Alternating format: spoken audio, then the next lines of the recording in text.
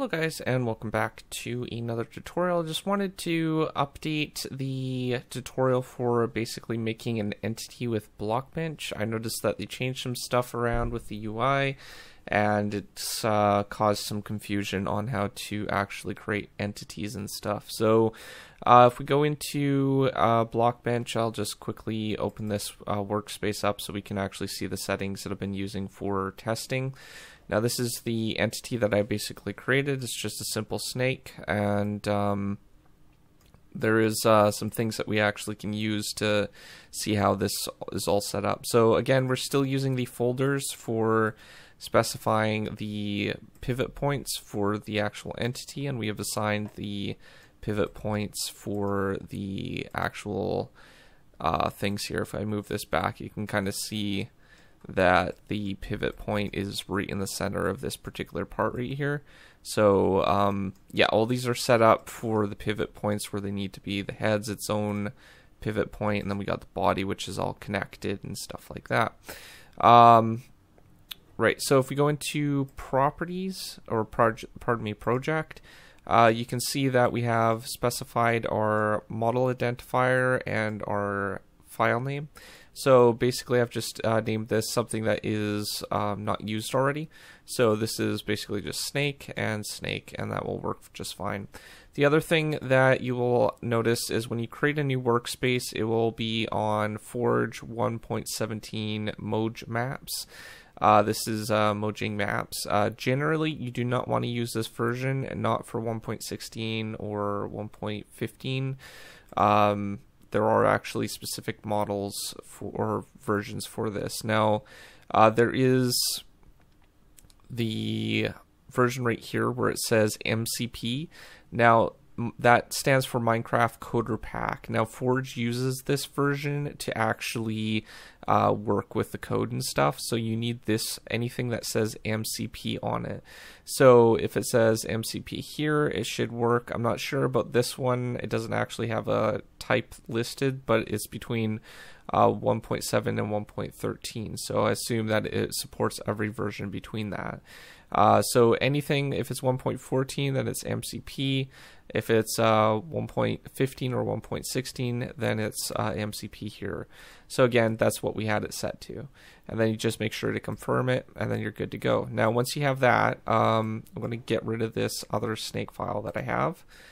And what I'm going to do is I'm going to go to File, Export, and then if you're in the right workspace, then you should be able to actually export it as a Java entity. So if you're not in a right workspace, I believe you can actually go and I'm not sure if they still have that feature or not. Let's see. Yeah, if you go under File and then Convert Project, and then they'll give you some options. Now, if you're under a certain type of project, like if you're under a Blockbench model or anything like that, then you should have the option for modded entity. Now, if you don't, I think we're already in a modded entity. So I'm going to just quickly create a new workspace after exporting this. So again, export Java entity, and then we're just going to call it snake. And then we'll create a new workspace. So we'll go project, or pardon me, file, new, and then the one that you want to create is a modded entity. So we're actually going to go with just something different. We're going to go with Java block, because that's probably a common one that's used. We're just going to give it a fake file name. And then what we're going to do is go to convert project, and we should have modded entity right here. So if you create a basically a model under a different workspace. Now there's tons of different workspaces, so it's easy to get lost with them, but the one that you want for entity is this modded entity. That's for the Forge version. Bedrock has its own very specific version file format for the actual exporting and stuff, and it's not compatible with Forge. And then there is the block and item.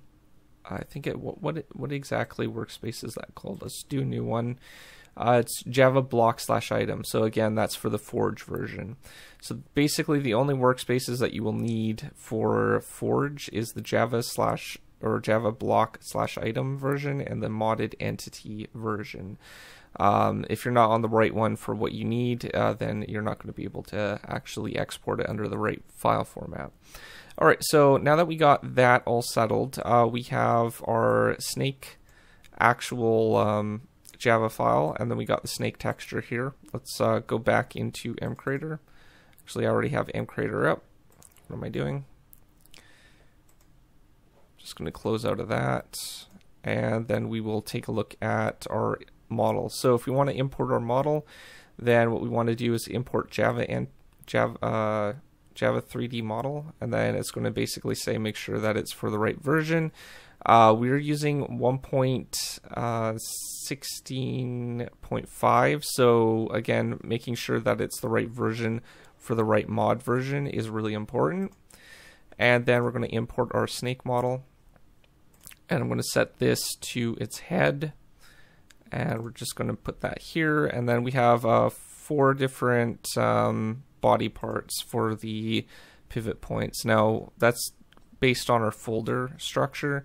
So what I'm going to actually do is I'm going to just set the arm movement for y-axis, and I already tested this before, so I know that it works well. So I'm going to do left, left, and then right and right. So right arm Y and right arm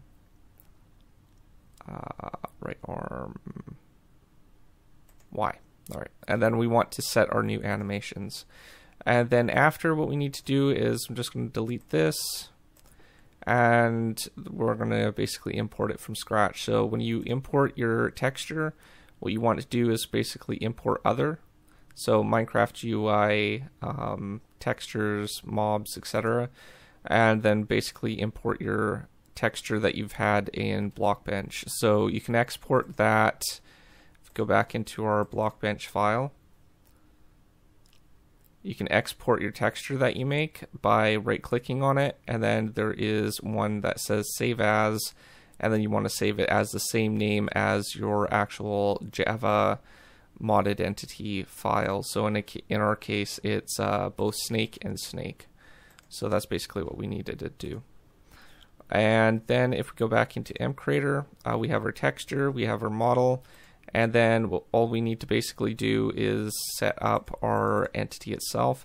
You want to assign your custom model here and your texture here. Now, if you have a glowing texture, then basically it's the same map as your snake texture. You just want to basically select the overlay for that particular map. Now, it's not the exact same texture. Obviously, you might want to customize, like, say, the eyes to glow or whatever, but you would be in the same position as the snake texture the UV map. So that's kind of what you want.